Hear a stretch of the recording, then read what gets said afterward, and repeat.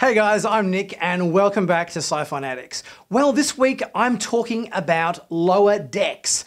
We had a little bit of news come up in the last week. We got a few new images from the show. We had a few more interviews with Mike McMahan, the executive producer of the show, talking a little bit more about what we might expect in Lower Decks, which will be airing soon. We know from some interview material I've spoken about in a couple of my previous videos that they're already working on season 2 of the series, so it seems like this is season 1 must be pretty close to finished, if not finished, so hopefully we should be getting a trailer for this series pretty soon now. So let's get into this latest news on Lower Decks.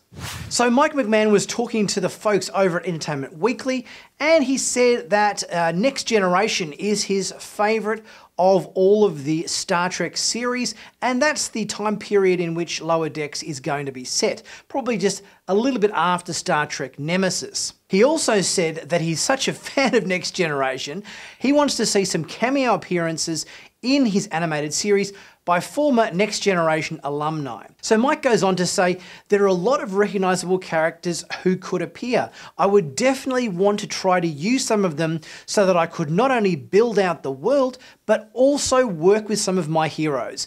But I can't be more specific than that. You'll just have to wait and see. So that's a little bit of a nice tease from Mike McMahan there about Next Generation cameos appearing in Lower Decks. I've got my money on Riker, considering Jonathan Frakes has got his fingers well and truly into the Star Trek pie in not only a directorial sense, but also obviously reprising his role as Will Riker in Star Trek Picard recently. So I reckon there's a fairly good chance we might get to see an animated Riker perhaps on the Titan.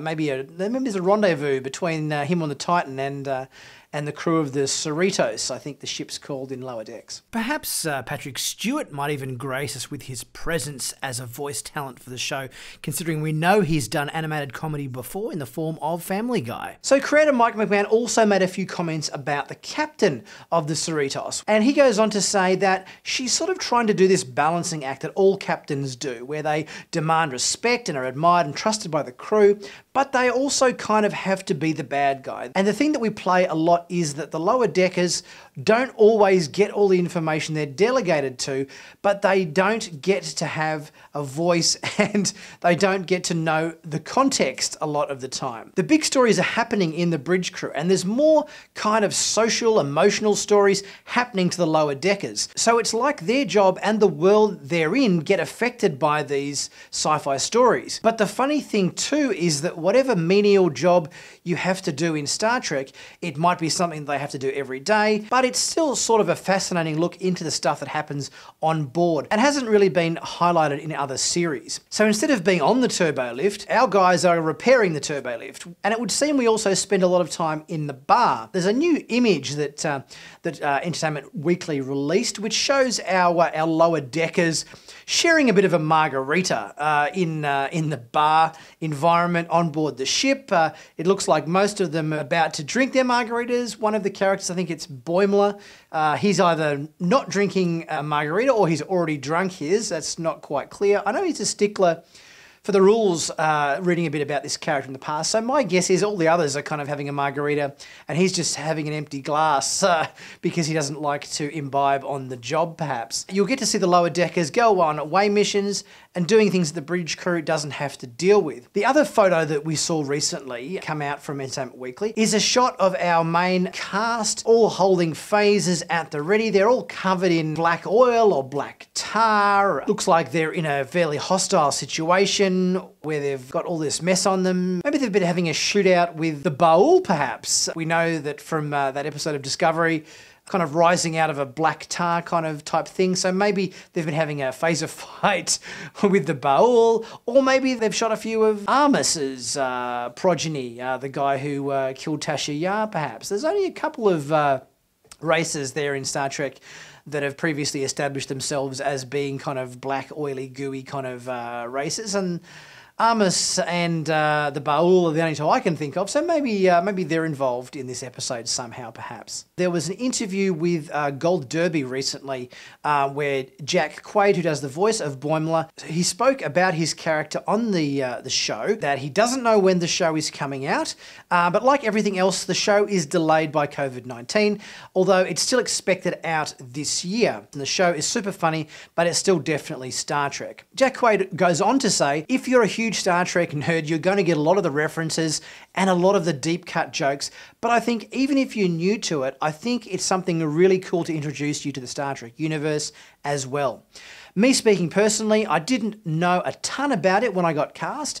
I had seen the J.J. Abrams movies, but now I'm into it. I'm watching Next Generation in quarantine because I realised I have to do my research on this, and I'm loving it. I always considered myself a huge Star Wars fan, and now Star Trek's coming up. Now they're about equal. It's a super funny show, it's a comedy, it's animated, but it's still definitely Star Trek, which is awesome. Another interview with Tawny Newsome, who I recently saw on the Netflix series Space Force, which was quite funny. I just finished watching the first season of that show, and it's not so much a sci-fi show, it's a comedy series, but she definitely does a fairly good job on that series, so I think she'll probably do a great job as her character on Lower Decks. So it's great to see that these guys are saying that the show is definitively Star Trek. I was kind of a little bit cautiously apprehensive, I suppose, when I heard about this series,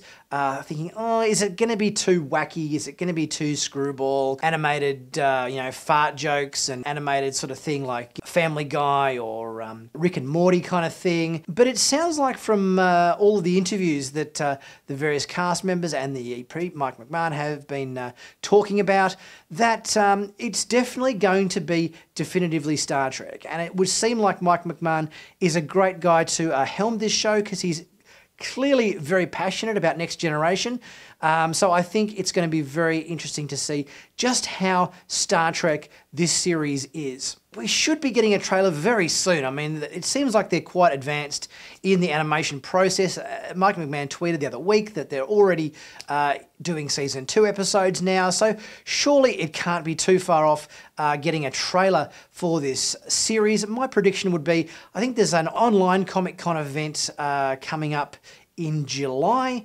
I think would be probably a good opportunity for a trailer. So I'm expecting that we shouldn't be more than a couple of weeks away for a trailer for this show, and hopefully we'll get to see them pretty soon because we've been sitting and waiting for a while for these shows. Ever since Picard finished back in March, we've been hanging out for some sort of visual tease about what we might expect. So I'm guessing we probably have less than a month to go to see some visual idea of what this show Lower Decks might be like. What do you guys think about Lower Decks? Are you going to watch it? Are you excited about it, even though it's an animated series? Look, I'm excited about it. I'm a big fan of a few animated series like Family Guy and Rick and Morty and so forth. So I think providing the show doesn't, to use an expression, take the piss out of Star Trek too much, and it's still grounded in what Star Trek is, it can have that humour in it, providing it doesn't kind of stray so far outside of what Star Trek is that it ceases to be Star Trek. So I'm hoping that Mike McMahan is a good showrunner and will keep it real within the Star Trek universe.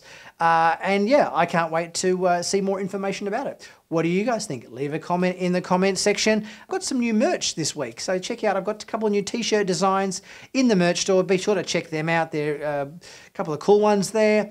I've done a new design with the various enterprises A through E, and also a new one with the enemy ships of Star Trek, plus all my other Star Trek and sci-fi TV related merchandise as well. I'm having a 15% off sale until the end of June to celebrate hitting the 10,000 subscriber mark on my channel, so be sure to take advantage of the sale while it's on. Yeah, leave a comment, don't forget to subscribe, don't forget to share, don't forget to like, and I'll see you guys next time.